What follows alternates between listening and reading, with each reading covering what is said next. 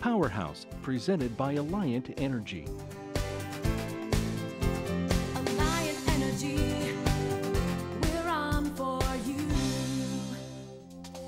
Living in the Midwest certainly has its advantages, but it can be a real challenge when it comes to making sure that our homes are comfortable year-round. Joining us today is Dave Osborne, and he is the president of Conserve Products. And Dave, you've created a really interesting type of building envelope that not only addresses energy efficiency, but also the moisture levels in a home. Can you tell us about that?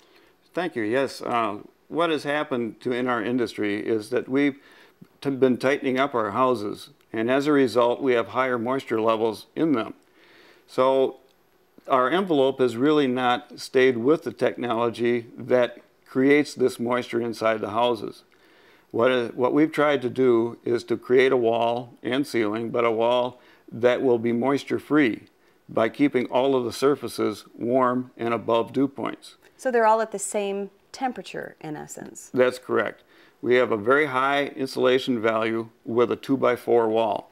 We put 1.5 inches of styrofoam for the sheathing on the outside, which keeps the whole shell of the house warm. And then we sprayed 3 inches of urethane in the cavity. That gives us surfaces that are way above any levels that moisture can be created. What are some of the problems that we find with condensation? Well, condensation and moisture absorbing products can cause rot and can lead to mold eventually. How did you come up with this system? Well, back in the 1970s, a lot of different wall systems were being used, and we decided to find out which ones were safer when it came to condensation and moisture. What we found out was that the thicker you made the wall, the colder the temperature on the outside of the sheathing, and the greater the potential for condensation. Okay, let's walk through this house. Can you share with us how this house is different? Well, besides the walls, the envelope is a little bit different. The basement walls have 2 inches of styrofoam on the outside and 1 inch on the inside so that the moisture from the soil doesn't get into the lower level. The basement floor has 1 inch of styrofoam underneath it so that that floor being insulated can be safely carpeted. If you don't insulate a concrete floor, the chances of condensation getting involved with carpeted, when you carpet that floor, becomes a real problem. And of course, that's a real easy area to get mold. The ceiling in the upper level has 1 inch of foam, and then an R50 fiberglass on top of that for an R55.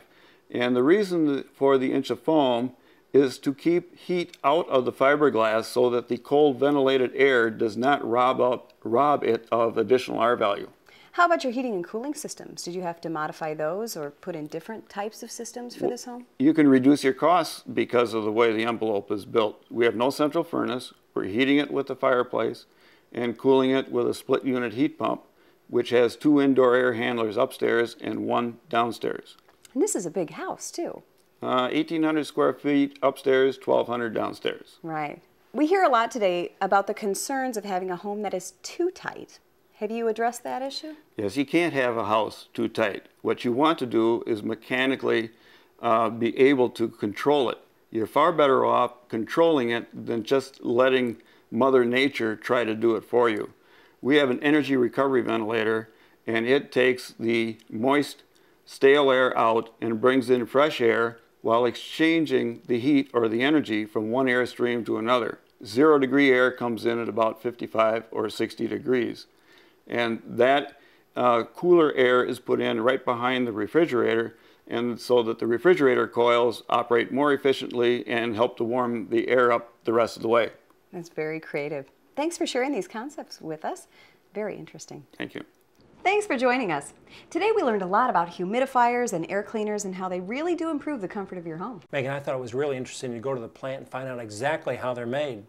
Then I saw how window film is installed and learned about the energy benefits of window film and how it can protect items in your home. And we also spoke with a home builder and learned about his innovative way to construct a new home, which saves energy and reduces moisture buildup.